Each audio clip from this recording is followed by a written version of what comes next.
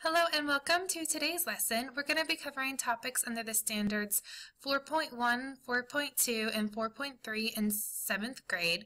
And also under the study island topic, the lesson there is perimeter and circumference.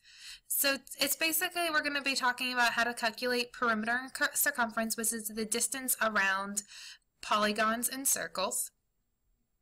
And make sure that you're taking notes on some of the formulas and vocabulary words and problems that we're going to do so that you have those to reference back to when you're trying these problems on your own. And if I go too fast, just pause the video, rewind, take your notes, and get caught back up. And then you can always pause at the beginning of the question, work the problem out by yourself, and then watch the video so that you can see which questions you're getting right and which areas you still need to improve. And so I'm so glad that you're joining us today, and let's go ahead and take some notes. First, let's go ahead and define perimeter. Perimeter is the distance around all outer sides of a polygon. So perimeter can be found by adding the lengths of the sides of a figure together. So here, everything here but the circle is a polygon. So they're giving us formulas here that we can use. However, we can also just know that finding perimeter is adding the lengths of all the sides together, as it says at the top. However, the circle, the distance around a circle is called a circumference. And we have to use this formula, circumference equals 2 times the number pi times radius, to find the circumference of a circle. So in number 1 here, we are asked to find the perimeter of the polygon shown above. It tells us that x is 8 and y is 19. So I'm going to go ahead and write 8 and 19 by those sides. Now, since it's a parallelogram, I know that opposite sides are the same or congruent. So since this bottom is 8, the top is also going to be 8. And since the right is 19, the left is also going to be 19. And I recommend that when you are doing these problems that you copy the shape down and label the numbers that are the measures of the sides, just like I'm doing. And if you need to pause it so that you can keep caught up and not get behind, that's fine. Pause it, copy the shape, and then jump right back in. And so here, perimeter is just you add up the lengths of all 4 sides. So here I'm going to add 19 plus 19 plus 8 plus 8. And when you add those together, you get 54 units, which is choice B. This next question asks, what is the perimeter of the rectangle above? Well, I need to know the length of all 4 sides, and they only give us 2. But since it's a rectangle, I know that opposite sides are congruent, or opposite sides have the same measure. So the bottom of the rectangle is 12 units, so the top is also going to be 12. The right side of the triangle is 4, so the left side is also going to be 4. So I recommend copy down the shape and the 4 side lengths also. And so to find the perimeter, I just add up the 4 sides. So I'm going to add 12 plus 4 plus 12 plus 4. And when I add up those 4 numbers, I end up getting 32 units, which is choice B. Next, we're given a square, and we want to find the perimeter of the square. So I know that squares, the lengths of all 4 sides of a square are the same. So if one side is 15, then all 4 sides are 15. So that means I'm going to have to add 15 4 times, which is also the same as 15 times 4. So you could do either of these problems to find the perimeter of a square. I personally think it's faster to do the multiplication. And when I do that multiplication, I get 60. However, if I were to do the addition, I would also get 60 that way too. So B, 60 units, is going to be my final answer. This next question gives us a trapezoid with the side lengths where W is 8, X is 6, Y is 2, and Z is 4, and it wants to know what the perimeter is. So trapezoid has 4 sides, and I know the lengths of all those 4 sides, so I'm just going to add those numbers together. So So I'm going to have 6 plus 2 plus 4 plus 8. And when I add those four numbers together, that's going to give me 20. So 20 units is going to be the perimeter of that trapezoid, making my final answer C. This next question gives me a triangle, and it tells me that the side lengths are x is 9, y is 14, and z is 11. And it wants to know what is the perimeter of the triangle shown above. So to find perimeter, add up all the side lengths. There's 3 sides here, so I'm going to add together 3 numbers. So I'm going to have 9 plus 14 plus 11. And when I add up those 3 numbers, I'm going to get 34. So that means 34 units. Choice D is my final answer. Next is a circle. Remember I said I have to know that the circumference formula for a circle is 2 times the number pi times r. Now sometimes we will use the approximation of pi, which is 3.14, and sometimes we just use the pi symbol. So I look at my answers and the pi symbol is in all of my answers, so I know I'm going to just carry the symbol through all of my calculations. So remember, r here stands for the radius, and the radius is the length from the center of the circle to the edge of the circle. So that tells us in this problem that the radius of this circle is 9. And so that means I'm going to use 9 here instead of the letter r. So I'm multiplying 2 times pi times 9, and I can multiply in any order. So I'm going to take 2 times 9, which is 18, and then the pi symbol just carries on through. So my circumference in this problem is 18 pi inches.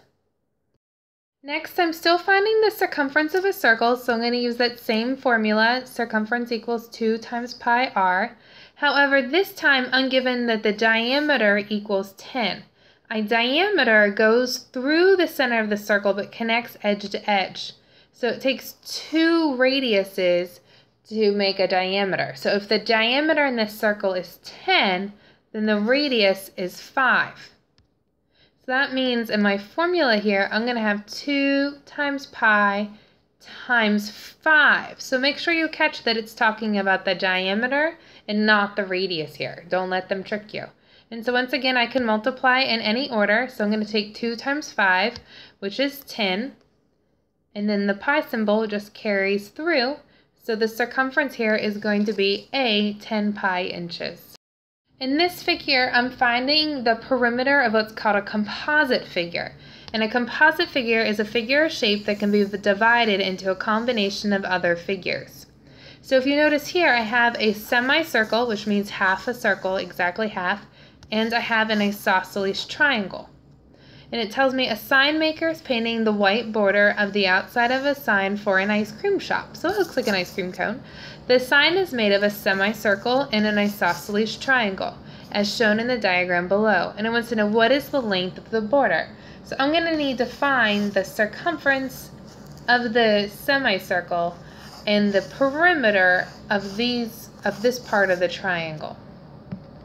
So since it's an isosceles triangle, I know that these 2 sides are going to be congruent. So this side is also going to be 19. Because remember, an isosceles triangle is a triangle with 2 congruent sides. And then to find the circumference, I'm going to have to use either of these formulas. Either 2 times pi times the radius or pi times diameter. Since they give me the radius in this problem, I'm going to use the first one. So that means I'm going to have 2 times the number pi times the radius, which they tell us is 6. So 2 times 6 is 12, so this is going to be 12 pi. However, I'm only dealing with half of the circle. So that means I'm going to have to divide this by 2. Now 12 divided by 2 is 6. So the circumference of the circle, of the half circle, is 6 pi. So now I'm just going to add up all 3 parts together. I'm going to have 6 pi plus 19 plus 19, However, I can't add a number with pi in it, with a regular number with no pi in it. So I can't combine either of these 19s with this 6 pi. So this 6 pi is just going to be carried on through, but I can add 19 plus 19.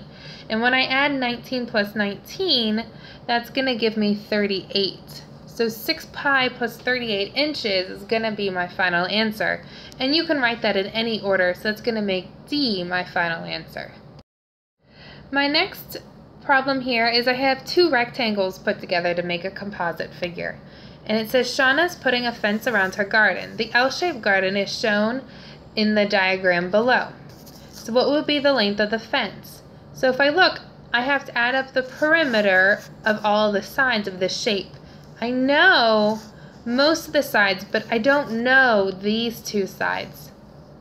So I'm going to have to find their measures. So if I look at this horizontal side, I'm going to look at my other two horizontal sides. All the way across the rectangle is 30. However, 16 of that 30 gets you from this part to this part.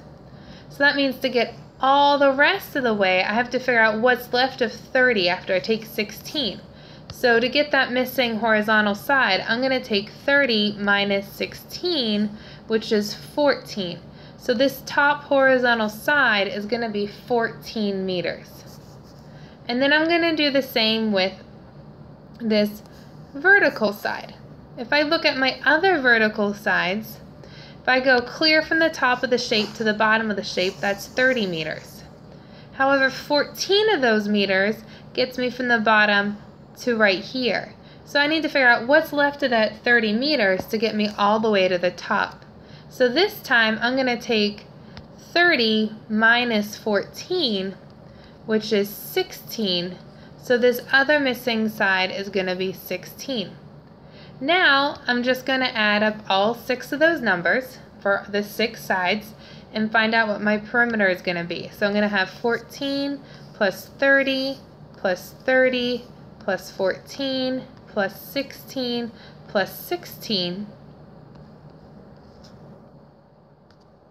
And when I do that, I get an answer of 120 meters, which is going to be choice B, my final answer.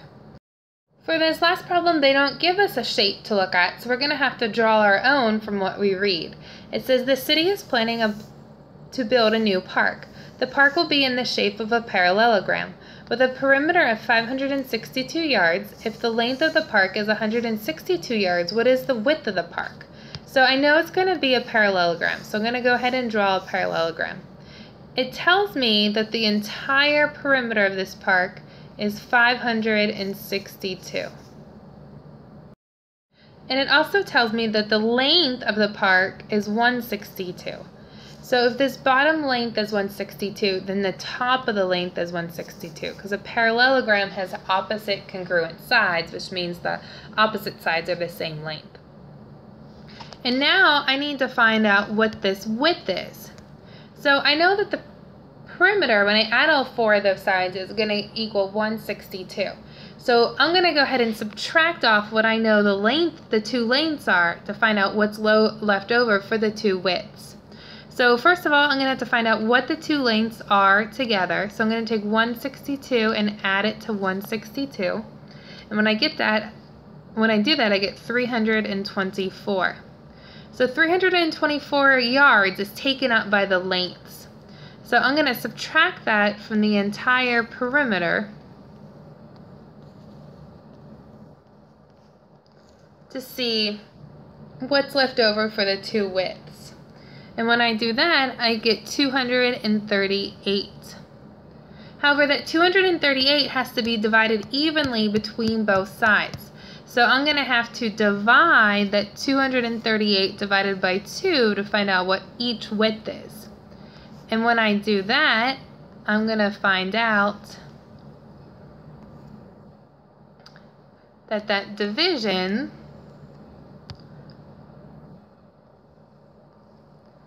equals out to 119 which is going to be each width. So that's going to make 119 yards, choice B, my final answer. Thank you for joining us today, and I hope you learned something new.